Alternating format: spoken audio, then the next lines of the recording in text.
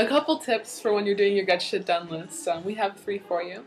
The first one is, throughout your day, you want to keep an eye on whether you're adding too much to your list. The idea is that when you wake up, the things that are most important to you will come to your mind first. You want to make sure those get done before the things that come to you during the day, like someone asks you to do something for them, and then that goes on the list, and then something else comes up, and then you have to do this and that, and then all of a sudden, those first things that came to your mind never get done, but you've gotten all these other random things done.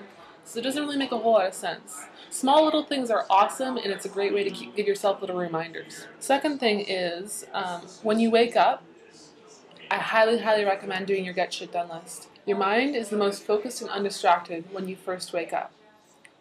So the things or activities that you need to get done for the day will come to you easiest at that point in time. It'll be easier for you to write them down, and they'll come out quicker and differently than if you did them at midday, because you'll have all these other external things coming at you, telling you should do this and that. Our last tip is that play around with the phrasing. You can see on our example get shit done list that there's 2 different phrasings. There's the one for the things I'd really love to handle for me is the I choose, and then I love, and then the combination of the I love to choose. And then on the other side, a lot of them are very, very short, where it's just 1 or 2 words that will jog your memory. A couple of them are a little bit longer.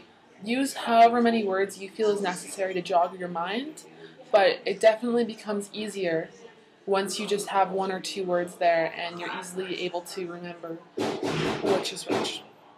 Thank you.